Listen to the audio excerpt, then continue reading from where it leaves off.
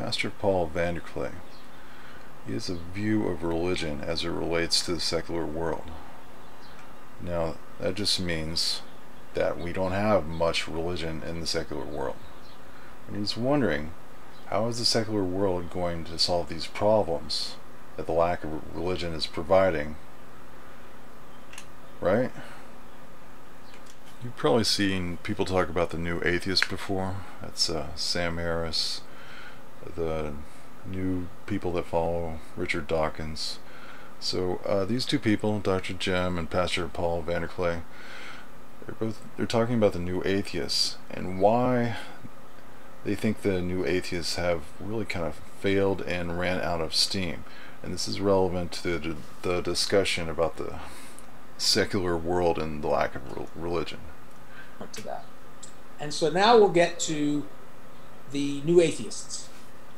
And I tried, the first time I talked to you, I tried to describe what I thought about this, and I've got a little different twist on it now. The new atheists come up because the secular frame has become problematic. And you don't need to be an apologist for a naive view. There aren't any apologists for a naive view because it's not necessary. The world is just the way it is. So as soon as you see an apologist, you know that the frame has been problematized. And Jordan Peterson walks in, and he's now walking into that space where the secular frame has to some degree become problematized. I don't know who this guy is, but he seems to play with his nose a whole lot. There are very intelligent cognitivists who raise the right questions and so on, but nonetheless, and also there is a lot of bullshit, not taking scientific breakthroughs seriously, going in so-called continental philosophy. The big problem for me today is what I call the gap between realism and transcendental approach. On the one hand, we have scientific or realist philosophical approach, don't be afraid, I will try to, which simply pretends to describe reality the way it is, to put it in very simplistic terms. You forget about who you are from where you are speaking. Then we have transcendental reasoning, which is not something mystical and so on, but it's based on the simple fact that our argumentation is ultimately always circular. But in all this is possible because you approached nature in a certain way, as a complex cobweb of causes, effects, and so on and so on. This doesn't go by itself. So the idea is that we all approach reality from a certain perspective, and we cannot ever break out of this circle. Well, just in my own words, I'd like to describe the problem that the new atheists find themselves in, because they might not agree that they're having fun being new atheists. They might not agree that they're having a problem. But here's how it goes. Now, you find something nasty about the church, find something unruly, unbelievable about the church, and you become a new atheist. So, going to church, new atheists really find themselves. They go to church, so to speak, and they hear St. doctrines, tear into religious belief. And that usually involves tearing down some religious person. So they get all excited, and then they start putting on a Sam Harris podcast. And then Sam Harris starts talking about his last trip on ecstasy. And he starts slow talking, and Sam Harris just puts them to sleep. Now, is that a crisis? Because the new atheist, he finds himself, it's like, well, am I in a movement? Are there other people? How do I practice new atheism? Am I moving along in this new atheist thing?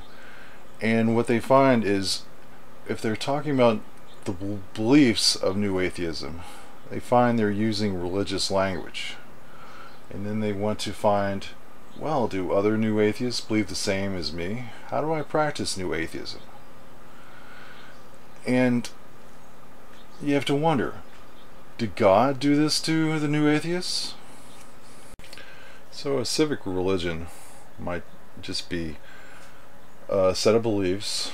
You know, you believe your beliefs and the religion, and everyone who is a member of a nation like the United States holds these beliefs. They put them into practice just to do something or other, right?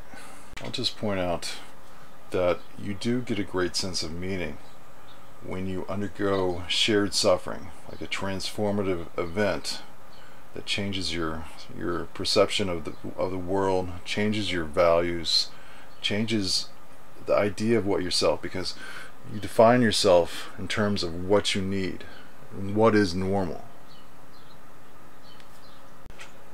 The thing about the little lockdown crisis we went through is we have a new common enemy, and we're kind of looking for even more enemies. Like in the United Kingdom, like this week, there was a new health secretary or PR guy. He became the new public enemy, and they tried to cancel him just because he did one thing wrong during the crisis. So we're supposed to participate in this orgy of hate towards this individual who broke the rules. So going through the 4 P's, propositional would be just education about the situation we're in. You probably know 1,000 little rules about the virus. What will happen if you break the rules? Every little danger is this is what you've been learning for the past 3 months. Procedural is simply how you're living your life right now, because you were forced to be following the rules, and now you've developed a new normal and you're coping with the new rules. The participatory part of belief, that would be the idea of cheering for caregivers. You're supposed to stand out on your balcony and start clapping for all the people who are sacrificing to fight this crisis. That would be the participant. Yeah. So, just to finish off my argument, the point is, we don't really need a religion if we have rules, if we have a common enemy, if we have a sense of propriety, if we have a sense that we need to get back to normal. That's our religion. We are worshiping, trying to secure our state. We are worshiping the people that give us rules. Just like socialism, you might worship the means of production. You might say, we have to commit to the common good. We have to develop a state where our workers receive the fruits of production and more fruits. Now we have to worship the sense of preserving our state, and we have to worship the idea of focusing on a new enemy and working with the new rules. Thanks for watching.